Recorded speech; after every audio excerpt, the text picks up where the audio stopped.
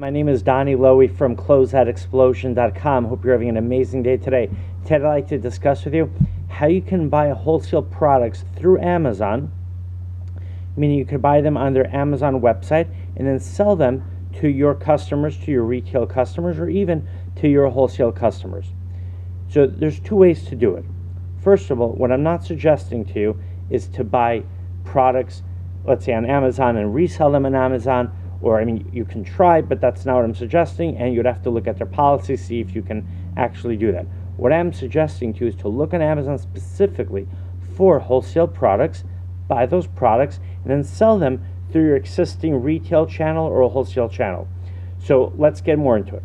If you go into Amazon, of course, you can search for products for yourself. You can search for products to buy as a gift, but you might not know that you can actually also look for wholesale products and their listings that are available that are specifically for wholesale lots.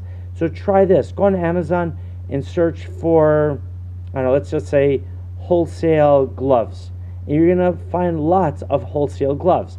You can, and of course, everything changes all the time, so that lot might or might not be available when you watch this video.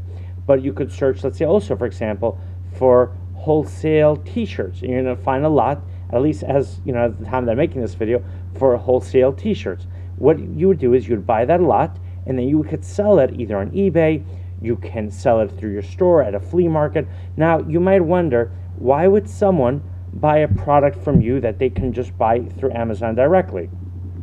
And that is why you're going to be looking only for wholesale lots on Amazon and not for regular retail items, because the wholesale lot of t-shirts might have a price per unit of, let's say, $1.50 for each t-shirt. But if someone was to go on Amazon and just search for t-shirts, but let's say Fruit of the Loom t-shirts, the price might be $3 a t-shirt. It might be $2.50 a t-shirt. But if you buy it for $1.50, then you could sell it for $2, for $2.50 each.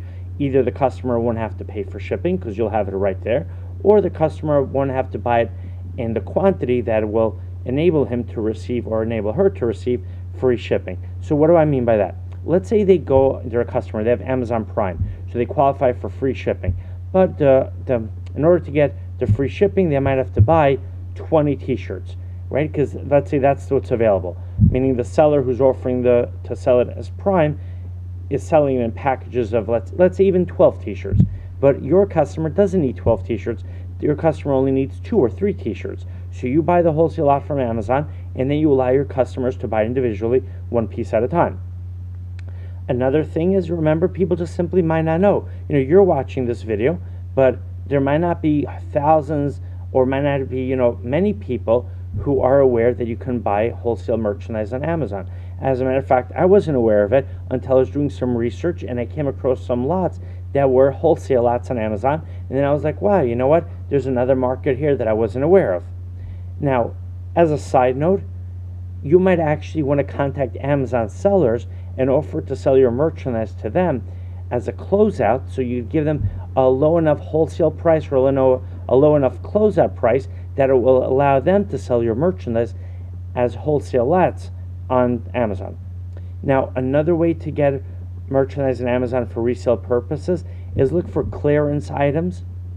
Look for the deals that they have. I think they have something called deal of the day or a variation of that term, and you're going to look for those items that are being sold at a very low clearance price, and then you could buy those items and sell them to your customers at a markup. Now you might ask, well, why doesn't your customer just buy directly from Amazon? They might not have an Amazon account. They might not want to buy that item and have to pay. Well, if they buy the item and they get free shipping, then they're okay. But let's say they'd have to pay the shipping on it, and you could get it with free shipping because they don't have a Prime account. Or let's say you both have an Amazon account, you both can get shipping, free shipping, but you go check out that clearance item. Your customer doesn't know that the item was being offered for clearance, and let's say there's only 50 units left. You buy all 50 units, and then your customer just didn't know that item was available on Amazon, and then later on you sell the item to that customer.